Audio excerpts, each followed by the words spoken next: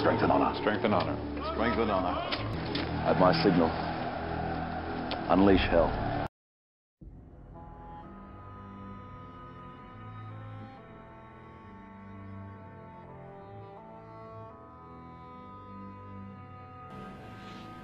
Dear Dr. Brown, on the night that I go back in time, you will be shot by terrorists.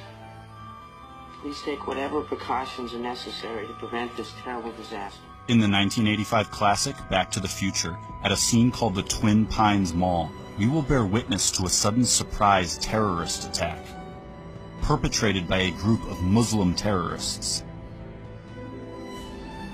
The attack is at the Twin, which is a reference to the Twin Towers. When we turn the sign upside down, the digits on the clock read 911 or 9/11.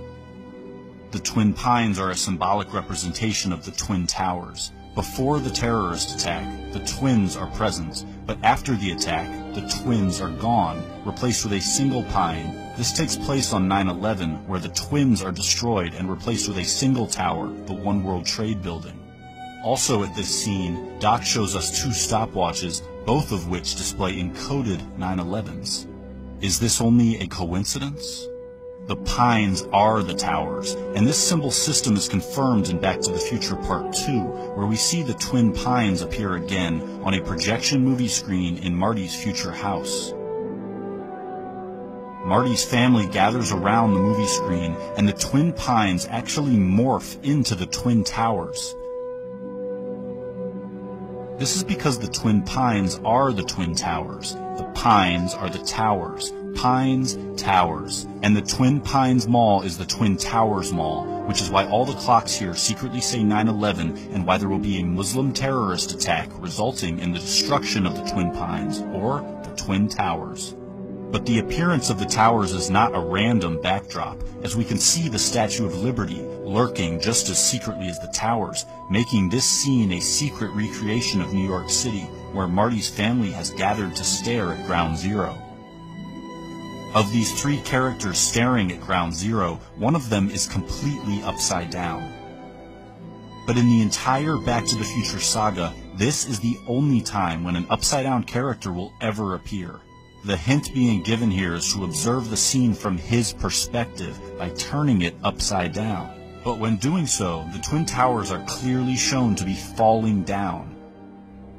In the entire history of cinema, this scene of Back to the Future is the most literal depiction ever made showing the Twin Towers falling down. So how is it possible that this scene would occur in a story that already contains a terrorist attack by Muslims at the Twins on 9/11, where the Twins are the Twin Towers, which then execute Hollywood's best depiction of the Twin Towers' collapse? But Back to the Future doesn't just portray this attack, it develops into an elaborate warning about it. Just go back early and warn him. Doc, about the future, you will be shot by terrorists. But Marty is carrying more essential information about the future. He knows the exact time and date that a tower will be struck. Save the clock tower! Save the clock tower! Don't forget to take a flyer. Save the clock tower! In a story we already suspect of being a 9/11 warning, how is it possible that this phrase appears on a flyer telling the future? Then, when the tower strike takes place, a giant flaming 9/11 is ignited in the street.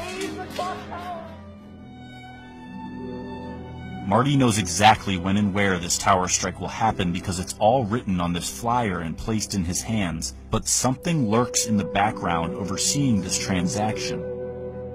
But why does this symbol hover while Marty is forewarned about the tower strike?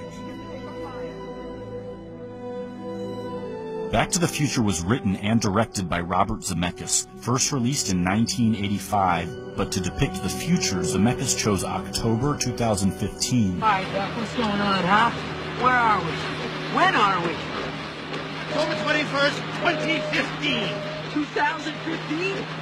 The Twin Towers scene takes place in October 2015, and the towers appear on a movie screen, meaning the McFly family is watching a secretly placed Twin Towers movie released on October 2015, directed by Robert Zemeckis. So how could it be that now, in the real October 2015, a major Hollywood production is about to hit theaters worldwide, and it is exclusively about the Twin Towers? It happens to be directed by Robert Zemeckis. The title of this new Twin Towers film is The Walk, and this new Twin Towers film has the exact same release date as the secret Twin Towers film Planted in Back to the Future, which exposes the symbolism of the Pines and depicts the Twin Towers collapse. So why would Zemeckis now draw our attention to it with a major Hollywood production?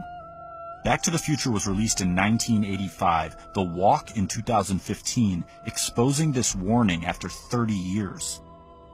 Marty writes this warning into a letter. He seals it shut, intending for it to remain hidden for a specific amount of time. What comedian is? Find out 30 years! What comedian is? Find out 30 years! The Walk is the reveal of the 9/11 warning, given to Doc while he is rigging a giant wire to the Twin Tower representing Clock Tower. Evening, Dr. Brown. What's with the wire? The Walk is about a plot to rig a giant wire to the Twin Towers. So Marty records the warning while Doc is rigging the wire to the tower. Marty tells Doc he will understand the warning in 30 years. Find out 30 years! 30 years later, the director makes a movie about rigging a wire to a tower, the Twin Towers, because the warning within Marty's letter is about a terrorist attack at the Twin Towers. What's with the wire? What's with the wire? What's with the wire? What's with the wire?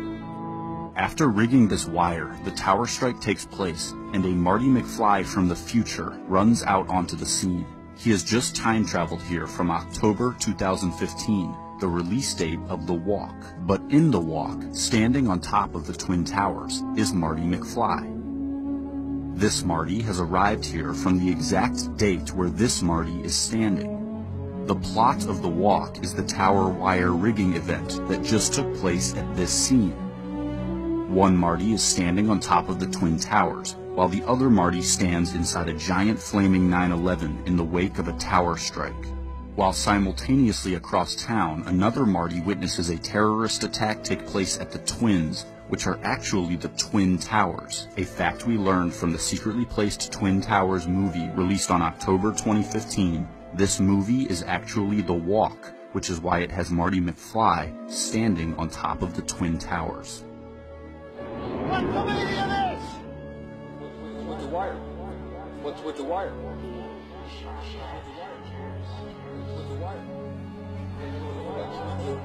Find out 30 years! Find out 30 years! Doc! Doc! Doc! Doc! Doc! Doc! Okay, relax, Doc. Please, Marty! No, you can't. Just send you back to the future. Oh, I don't did send me back to the future. I'm back. I'm back from the future. Francis.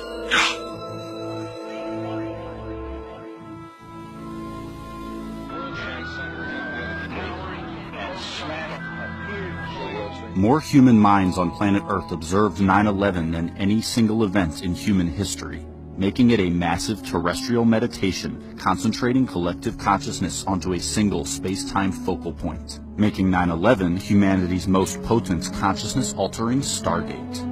Zemeckis, a precogging conduit, channels the 9/11 archetype with his Tower Strike Twin Pines terror attack cinematic superimposition, both scenes featuring the transdimensional portal, pointing to 9/11 as the archetype of transcendence. The consciousness portal is opened by touching the 2001 monolith, the movie screen, as touching the two-dimensional screen dispels its three-dimensional guise, revealing how the images it portrayed were not actually real. One of those that use so many names that you forget your own. To touch the monolith is to be freed from the fabricated narrative portrayed on the screen or by film, finally seeing the illusion employed to paint audience perspective into a box. The screen as the 2001 monolith is present on Ground Zero in the form of the Millennium Hilton Hotel, which was intentionally built to mimic the 2001 monolith, the movie screen. Humanity's mass tuning in to the 9/11 events was the collective touching of the monolith, where enslaved minds in mass began rejecting the narrative of their controllers. To tune in to 9/11 was to touch the screen and finally see the illusion, opening the portal of transcendence. As Marty opens this portal during the 9/11 Scene Splice amalgamation, he makes contact with the illusion by touching film via the film booth at the exact moment the portal opens. Then by touching film via the movie theater at the exact moment the portal opens. Again, to open the portal, Marty must touch film via the movie screen at the exact moment the portal opens, touching the screen, dispelling the illusion, opening the portal while enacting the 9/11 archetype.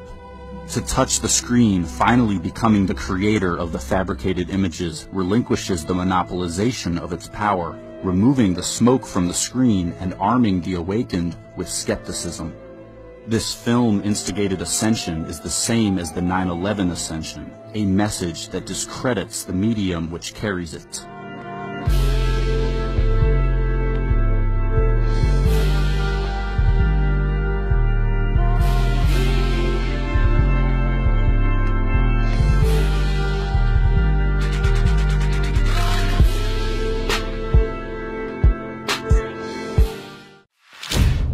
Thank you for watching Up TV. If you like this video and would love to see more, check out these great videos here, and don't forget to subscribe to Up TV and Up TV 2 for even more great videos.